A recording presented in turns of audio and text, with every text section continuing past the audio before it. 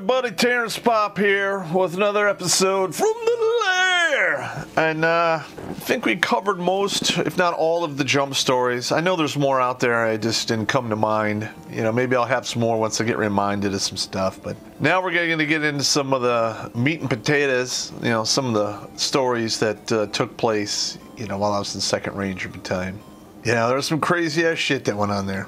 So, the one that comes to mind is, I don't know how the new Ranger compound is in Fort Lewis, but in the old days you had the 4 buildings with the DFAC, and then there's a fence that goes around the whole way. And it opens up in 4 places that goes into the main parking lot in front of each one of the buildings. And on the fence, on signs, pretty much every 50 meters, it says, "Warning, restricted area, stay out." I mean, it doesn't get any easier than that to, you know, say, hey, this is not a place you want to go fucking around in. So usually the gates are open all the time unless they're locked down on alert. Then you know, that's another story. But this particular one took place after Panama, and you know, we had a lot of guys get injured in Panama, including me. Some guys got it much worse. We had one guy, I'm not gonna say his name. I think we called him Stretch, something like that. That was his nickname. But he had broke his femur, and he broke the femur away from the head of the hip bone, and he had bolts, screws, and a rod in there, and his leg was healing up. And he only had like 6 months left to go, so they weren't going to send him down the road to Legoland. You know, you know, I guess we took care of our own in that instance. And yeah, he was on crutches, and you know, it is what it is. You know, war does that. But anyway, you know, he was down the Madigan Club, drinking, running his mouth, doing his deal. And this particular soldier, he had a knack for just verbally fucking with you. He was really good at it. And apparently, you know, these guys in Madigan were fucking with him back. And one of them was a civilian. I don't know why that guy was on Fort Lewis. But he leaves, gets in a cab. He's heading back towards the Ranger Battalion. Now, these 3 other fuckers, they're not satisfied, so they get in their car and they follow him back to the battalion. So he goes, you know, the cab drops him off in the parking lot, and these 3 guys drive in behind the cab. The cab drives off, you know, and these 3 dudes didn't read the signs, you know, saying, hey, this is a restricted area, blah, blah, blah. So these 3 guys commenced to beating the shit out of a dude on crutches, who is an airborne ranger who's wounded in Panama. And they're doing this in the parking lot right outside the barracks of Bravo Company. Well, lo and behold, you can see that parking lot from the day room. So apparently some guys are up there shooting pool. I know the 2 guys, I'm not going to say their names, but they run down as fast as they can outside. There was no talking, there was no negotiating. These 3 guys got waylaid, like beat down hard, like fractured orbitals of the skull, teeth knocked out, you know, bent fingers. I mean, it was fucking ugly. Blood everywhere. And I didn't hear about this when it happened. This went down somewhere around 12:30, 1 in the morning. I was asleep. I was in my room. One of the guys, who's a close personal friend of mine, who was involved in all this, because, you know, he had been drinking a little bit. He didn't know how it was going to shake out, so I let him rack out in my room until, you know, it blew over. Because it's one thing if you're, you know, some crazy shit goes down and it's self-defense. But the minute you have alcohol on your breath or you've been drinking, it's an alcohol-related incident, and it goes to a whole other level of stupid. You know, chain of command gets involved and people get kicked out and court-martialed. It's crazy. You know, I didn't really think anything of it. You know, next morning we get up, we're going to go do PT. And this is one of those rare nights that it actually snowed just a little teeny bit at Fort Lewis. So we're outside, you know, it was squad PT. As a squad, we're stretching out, doing our calisthenics. And we're you know, basically when we're done with that, we're going out to do I think we're running 3 miles that day. And I walk by on the parking lot, and I see, as plain as day, a bank of teeth. 3 molars with the meat still attached, everything laying right there in the fucking snow. So some motherfucker got pretty much all of his fucking wisdom teeth and molar teeth knocked out of his face. It probably broke his jaw too. What are you gonna do? So Monday, the commander got called by the MPs stating that a civilian was severely injured in the parking lot outside of Bravo Company, and one guy was enlisted Air Force and one guy was enlisted Army that was with him.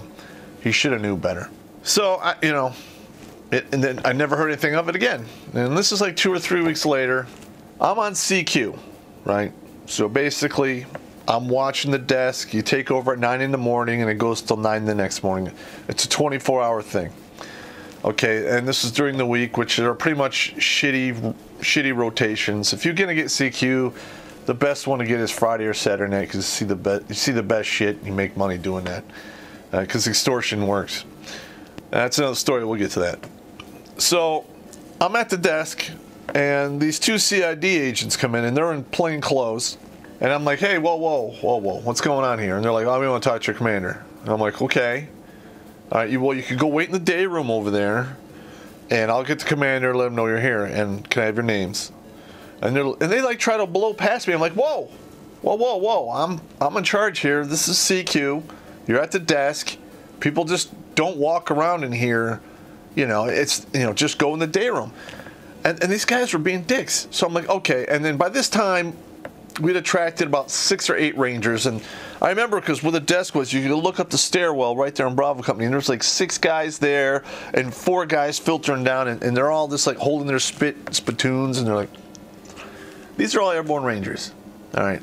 So I'm like, yo, if these dudes leave the desk, waylay their fucking asses and throw them out on your face. And they're like, roger that. And they fucking come down there and they surround these 2 dudes. I go and tell the commander, I'm like, hey, I got 2 CID guys out here and they want to talk to you. I'm going to send them to the day room. He's like, roger that. And I come out and I'm like, okay, go to the day room. The guy pulls out his ID. He goes, I'm Sergeant First Class such and such. I'm a CID agent. I look at it and hand it back. And I'm like, roger that, Sergeant. Go wait in the fucking day room. And I think the commander had him in there for like a half an hour before he called him into his office. And since I was right there, I'm literally standing outside the door listening to the whole thing. And the commander he handled this graciously. It was hilarious. So the CID guys come in there and they're like, all right, 2 Rangers came down from your building or from one of the buildings here and attacked these 3 people in your parking lot. And I'm like, my commander is like, okay. Do you have a description? Well, we have a rough description. Somewhere between 5'9" and 6 feet, white with brown hair. My commander looks at him. You know what? I think we should go see the battalion commander, and we should line up the entire battalion, and you can just go through and pick from all the hundreds and hundreds of people that we have that are between that height with brown hair, and then you could pick out the couple guys who actually did this beatdown. Oh, and on a side note, why the fuck were they in this compound when they shouldn't be here, when there's signs clearly marking that this is a restricted area, and they were assaulting an airborne Ranger who was wounded in Panama just waiting to, ETS from the Army? Can you explain that to me? Well, that was about it. The agents, walked out, and it was never heard of again. Totally done. Fuck those guys.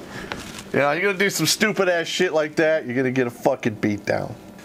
All right, now, when I got promoted, to E5, and I moved down into the NCO quarters, which is downstairs on the 1st floor, I did not really know what was going on, but apparently I had been promoted and moved into a active practical joke war zone.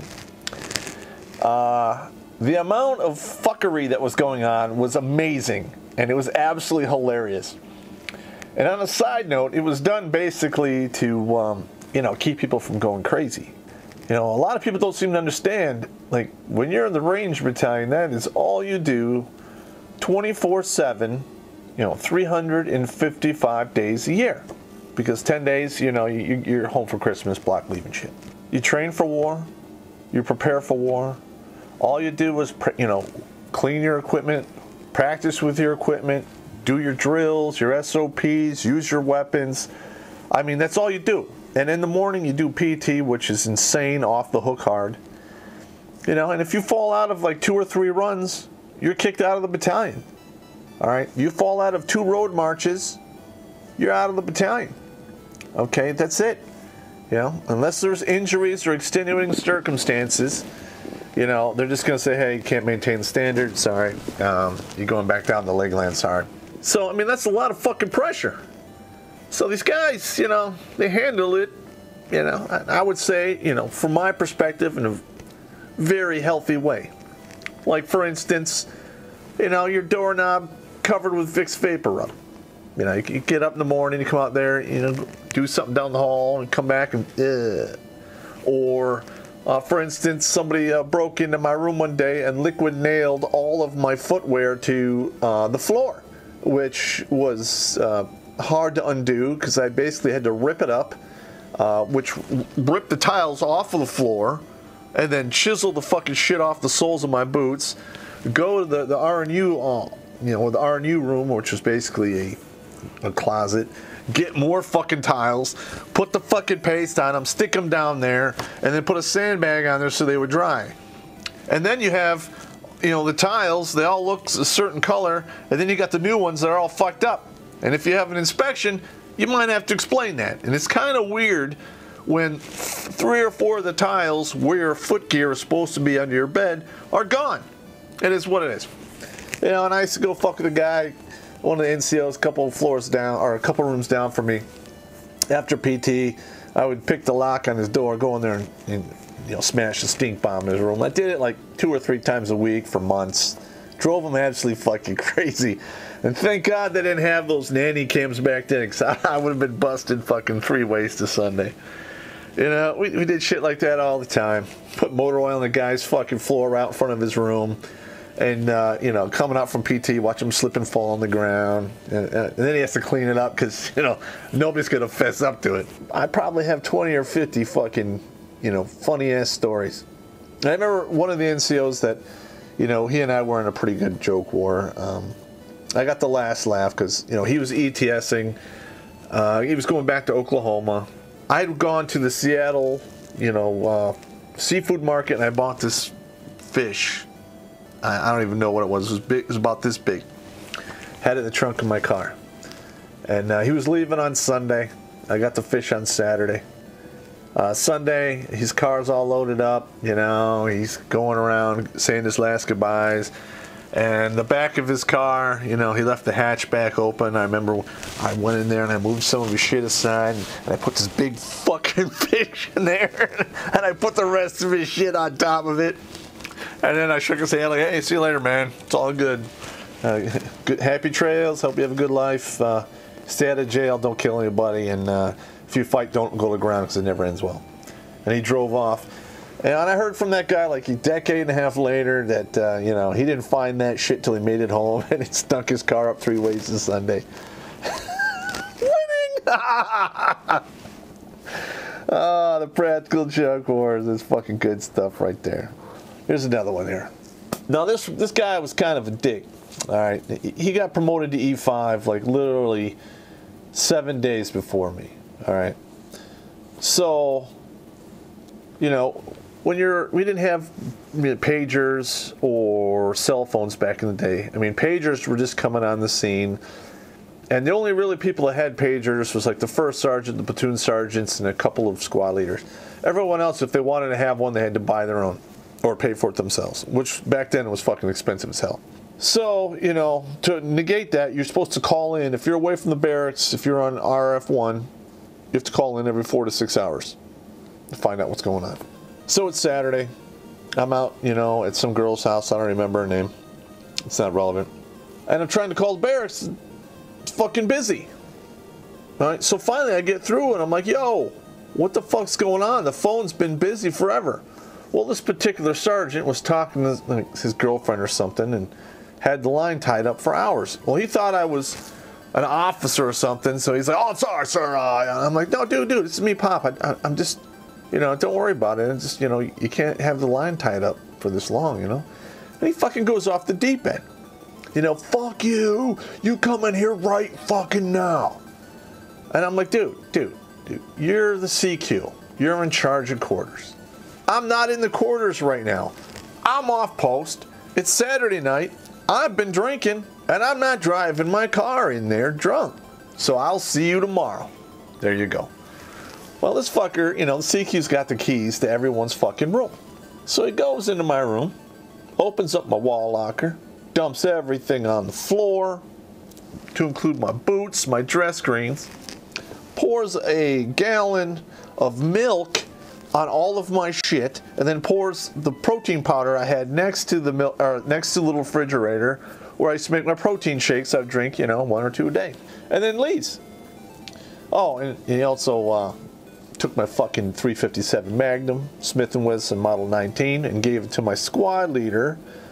Actually, yeah, gave it to my section leader actually, and there's nothing I could do because, you know, all you got to say is Pop had a gun in his room and I'm fucked. So I had to like pay for all the dry cleaning and unfuck the entire fucking mess. And like 2 days later, we had a, you know, open barracks inspection. So that was not cool. And then he was a raging fucking dick about it and rub your face in it forever. Okay, so this guy leaves the unit, goes over to the airfield because he wants to be a crew chief and fly in helicopters, which is cool. You know, and in fact, he became one of those medics that flies on the helicopters. It's like first responder or whatever, I don't know. Because he did have I think he had an MOS in supply and he was a medic. So it was a good fit for him, I guess. So, you know, this is, you know, I've already done SFAS and I'm ETSing from the Army. So, you know, and I know where this guy fucking lives at. And he has one of these hot rod cars. I used to race them. And I used to think we were tight back in the day before we did this shit. So, you know, I pack up my shit, sign out of the barracks, clear post. It's my last fucking afternoon there. I hang out till, you know, I think it was a Thursday night. Hang around until 8:30 in the evening. You know, I went to the hardware store and I got one of those pans where you can put the roller in. Well, I bought a roller and I put it on the end of a broomstick that I purchased. And I went to his car and he used to have, it's not a GTO, it's something very, it looks really close to it, but it's not. It was all tricked out, you know. He had the sway bars on it and he had, the back was tubbed. I mean, it was rigged up for basically driving, you know, a quarter mile, you know. It's pretty fat. It was a Duster. That was it. It was a Duster. You know, great paint job, the whole deal. And he had a car alarm on it. You know, I don't care. Fuck him. So, I'll put the pan down. Take the paint. This is oil-based paint. This is not like latex wash off of the hose paint. Fucking put it in there. And I take a little fucking bottle of paint remover. It's like this jelly kind of shit. Put it in there. Hook up the roller. Put it in there. Walk up to the front of the car, and I just start rolling this yellow fucking stripe right down the middle of his fucking car. And the car alarm didn't really go off until I was standing on top of his car, you know, painting the stripe on the top of his car down the back, when then it started going off. Well, he lived on the 3rd floor in this apartment, and I could see his like balcony. So he opens the door, he comes out, and he's like, "Motherfucker, you fucking piece of shit!" I'm just like, "Fuck you! You fuck with me, I fuck with you, bitch!" I get in my car, I-5, I'm gone. That's it. Never saw that motherfucker again. Fuck him. Hey, listen, you want to be fucking vicious and ruthless, and you want to fuck with people? Well, guess what? Fucking goes both ways. So, you guys out there listening to this, remember that. Be careful if you fuck with the wrong people, because it might come back to bite you in the ass. Anyway, I hope you like these stories. Have a good evening.